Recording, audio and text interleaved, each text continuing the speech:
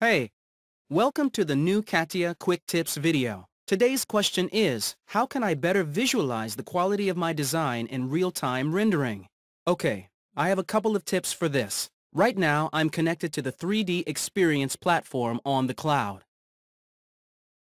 In my 3D dashboard, I'm filtering the collaborative space data using 6W tags to find and select the headphones design I want to visualize. Then I start CATIA, which opens the 3D model.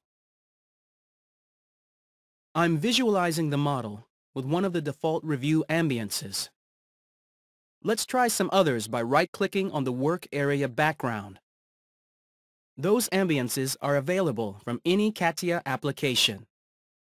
Let's see now how I can take advantage of the advanced ambiances provided with CATIA Live Rendering. There are several exterior, interior, and studio ambiances. Let's start with an interior one, like this office one with a black table, red seats, and white walls.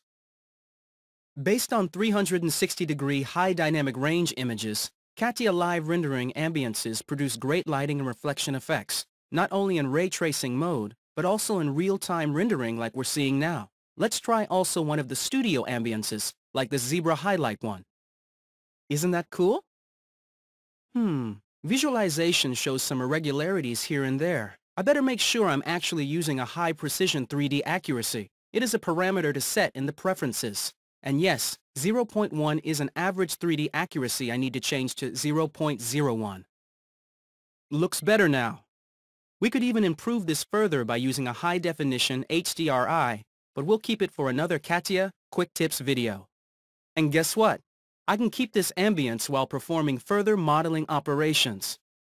Here, I double-click on a part, and I'm now in CATIA Image and Shape with a CATIA Live Rendering ambience.